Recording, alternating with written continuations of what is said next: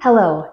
Sometimes yoga poses don't always open up, at least if you're really tight and unflexible. They don't open up all of the rotators and all the connecting muscles that we need to feel relief and feel mobility in our hips. So today we're going to do some mobility practices based on yoga poses, but more for movement and loosening things up. So let's start on our knees, and we're just going to step 1 foot forward at a time into a lunge. Step forward and place it back. Step forward, alternating feet, as you can see that I did there. Step forward and place it back. Step forward and place it back. Warming up this whole front of the hips, psoas, a little bit in the inner thigh and groin. You can go slower than me if you're following along. Don't feel like you have to keep at my pace. We're gonna do one more time on each side. Nice job. Good. Now, let's move on to our side. So we're gonna sit down on one hip and place our elbow on the floor. This other hip, this is the one that's gonna move. Just start doing circles with that hip. This feels really great in the rotators. The hip is a ball in a socket, so we're moving that all around. I can feel it in my glute too. Let's change the directions.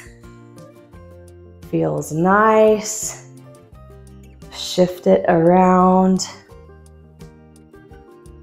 Good. Good. Beautiful movement for movement's sake. Now lift up and let's pull. I've got this left leg in front here and this right leg in back. Seated pretty stable between each side.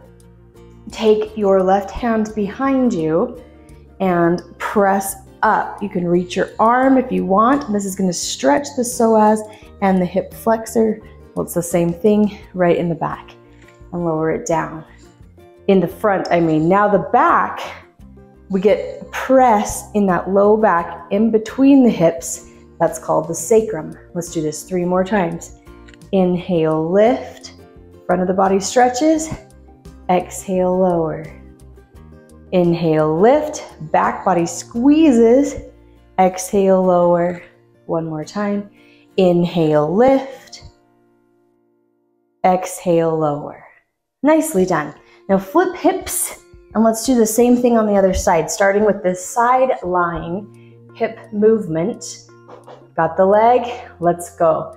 Move it all around. Circle it up. Go both directions. All around. There's no right or wrong. It's just movement for movement's sake. Loosening, but also warming. You can feel how that warms the hip area there.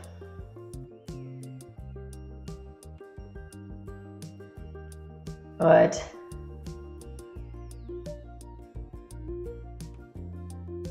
Good, nicely done. Now let's come up and pull our legs in that shape, that crisscross shape. We've got the right leg in front this time, right hand behind, press and open, inhale forward. We can feel that psoas, hip flexor. Exhale, come down.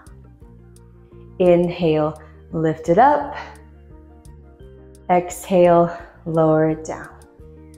Good. Inhale, lift it up. Exhale, lower it down. 2 more. Inhale, lift it up. Exhale, lower it down. Last one. Inhale, lift it up. Exhale, lower it down. Nicely done. Let's get up onto our feet. Now we've warmed a lot through our hips. We'll just continue the warming sensation. Take it nice and wide with your toes pointed out. Hands to the hips for a little bit of stability. And just move from side to side.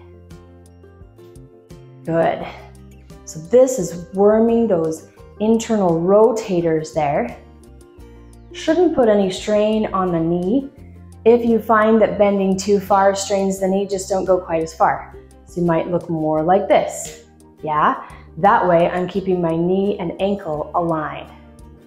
So listen to your body. Do what you can do. Again, I tend to move a little fast perhaps. Feel free to slow it down. I come from a dancer background and I just like to move, I guess. Good. Good, now let's change it just a tiny bit. Turn our toes inward. And as we lunge, it's gonna change the direction of the stimulation.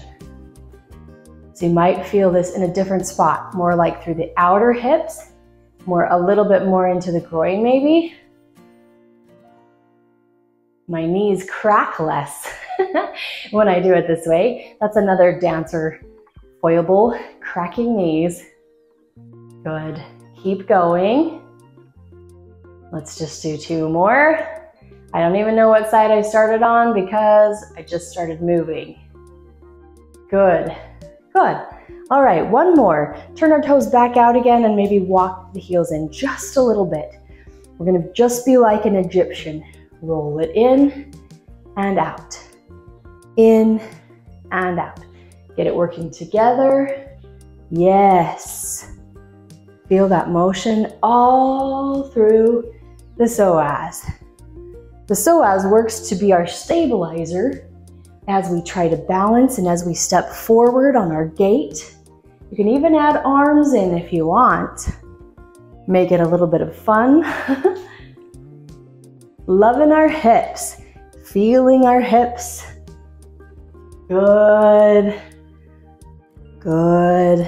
1 more time, each side. And there, I think I ended here. Yes, nice job. Your hips should feel mobile, nice and warm. Hopefully it helps your gait, helps your balance, helps any pain that you might have. Thank you for joining me today.